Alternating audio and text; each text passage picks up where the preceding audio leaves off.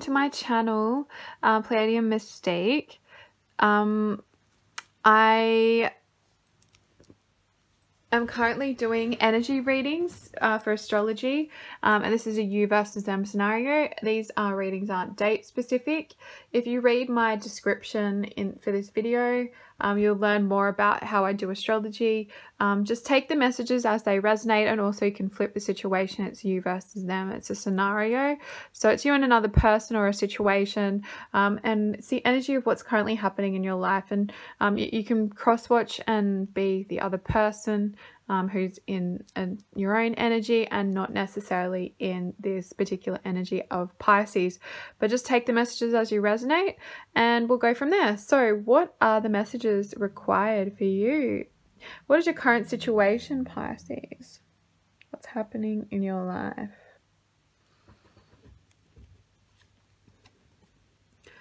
Okay, so I feel like you've been waiting a long time for something to come into fruition in your life, Pisces. So the Three of Wands is an energy where we have done everything we can in a situation and we're waiting to reap the rewards of our investment, or we're waiting for someone or something to return that has that we've let go of. So it's like, if you love someone, set them free. If they come back to you, it's meant to be. That's the kind of message I'm receiving here. So you're kind of in a waiting energy to see what's going to happen in the future. It's like you've put all your time and energy you were willing to put into a situation, and now you're just like waiting to see what will happen in the future, and you're hoping for the best, and you're hoping you know, that you're going to receive the abundance that you so desire, or the connection that you desire, but you're not entirely sure what the universe has in store for you in the future. So let's get a clarifier and see if this is romantic or if it's career. It could be both. It doesn't strictly have to be romantic, but a lot of love readings like to come through me. Oh, wow. It's like about power. It's about personal power. So sovereignty to me is someone stepping into their power. So I actually feel like this is a divine feminine energy that's coming through. You don't necessarily have to be in a divine feminine, divine masculine connection, but it's someone who has really stood in their power. And this isn't gender specific. This is just the energy. It's the energy of somebody and fives are about change. So someone has really changed and transformed into the best version of themselves, and they're standing really strongly in their power, and they've decided to let go of anyone or anything that doesn't respect them, and now they're standing on the shore waiting for the ships to come in. So it's like you've let go of a situation or a person that wasn't treating you with respect and honor, and you've decided to respect yourself, and now you're currently waiting and standing in your power to see the outcome of the situation. Okay, so let's get a clarifier from the universe of what to expect in the future. Are we waiting in vain here, or is there going to be some kind of transformation of your situation? I feel like this is a card about anxiety and fear. So the only thing that's holding you back is your fear of not receiving what your dreams desire to give you. So I feel like we're in a state of manifestation here. So it's like your thoughts are creating your reality at any given moment. And I feel like the universe is saying, do not let your fears and your past hurts or grievances or pain come in, you know, come in to block your future. So what I was trying to say with that is, I think, don't let your past hold you back from receiving or delaying what's meant for you, is what's coming through here. So it's like you're waiting and you're waiting and you're waiting and you're waiting for it to manifest into your life. And, you know, there's a part of you that's like, this will never happen. You know, I'm crazy for believing in this. You know, should I give up? But a part of you wants to hold on. So it's about standing in your power and just being in a deep knowing, and knowing what's meant for you, knowing that the universe is going to give you exactly what you deserve, knowing that this will manifest when the time is right. So it's just like the universe is like reassuring you that you know this is on its way. Don't let your past hold you back. Don't get trapped in those same cycles of negative thinking. Stand in your power. It will manifest when the time is right, but this is all about divine timing. You know, the universe isn't going to tease you. The universe is testing you. God tests us when, you know, to make sure we're worthy. If you think about every person in the history that was ever given any sort of high honor in the kingdom of God, they were always made to wait. And this is about your endurance. This is about humility. This is about perseverance. This is about, you know, your will. This is also your commitment. Your commitment is currently being tested. So are you going to be one of the weak ones that gives up and assumes the worst? We're currently in a spiritual war. And if this is a twin flame connection, if you're not strong enough to withhold, you know, the test of the divine, how are you going to spiritually be strong enough to fight against the darkness that we're currently facing in this world? So this is about a test of your own commitment and your power, and whether or not you have learnt your lessons or the cycles are going to continue to repeat. Now, I've had a lot of women or feminists comment saying, I'm letting go of my twin flame, I'm this, I'm that, I'm giving up, I'm, you know, and that's fine if that's the path you want to take, but you were chosen to be a twin flame for a reason. Not everyone gets to be a twin flame. This is a divine honor, and you've got to show divine dignity and divine grace, and you've got to understand that this is going to happen in divine timing, and we are at the mercy of a higher power. We don't have control over this situation, so you need to surrender to the divine and just be happy within yourself. Because if you start living in ego and you start saying, oh, you know, F my divine masculine, he's not coming back, he did this, he did that, you know, you've got to realize from a higher, you got to look at this from a higher ground. You're a part of a spiritual war. You've incarnated on earth to fight the darkness and transmute it to light. So if you can't even transmute your own ego from thinking in a programmed way about your twin flame counterpart, then you aren't going to come into union and you're not going to succeed on the journey. And you're letting your past hold you back. That's what the message is coming through here. It's a twin flame reading, I feel.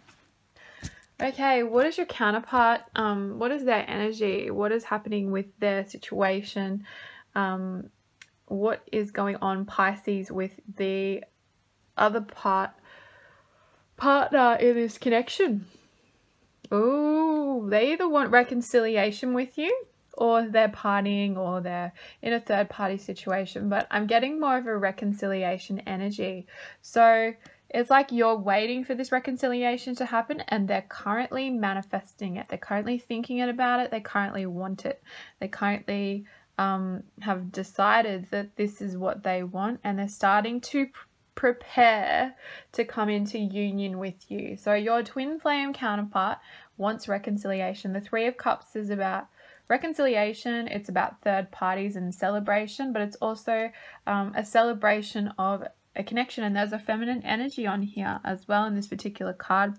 There's a lot of emotions here as well, and there's also some musical instruments. So actually what I'm getting from this, if we focus on the card and intuitively, see how there's like this like a mist around this lady? I feel like you are seducing your masculine energetically without even realizing it, and he wants to come into union with you, and he's like feeling your energy. He's feeling really seduced by your allure, and this has really propelled him to want to reconcile.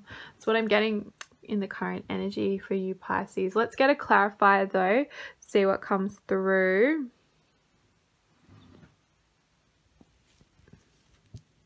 Yeah, there's a blossoming attraction and connection here, and this is a 6, so 6s are about 3, like the 6 of Cups, and we've got 3 3s, so that might be significant. 3 3s. So if you Google angel number 333, that could be a significant message for you that wants to come through. 3s are also about creation, so I feel like something creative is blossoming energetically. It's like you're co-creating with the universe. I feel like you're manifesting. You're co-creating with the universe. You're manifesting. So I feel like this reconciliation that you've been waiting for and using your power is starting to manifest in the physical. Now, let's get one more card of advice from the universe about the connection.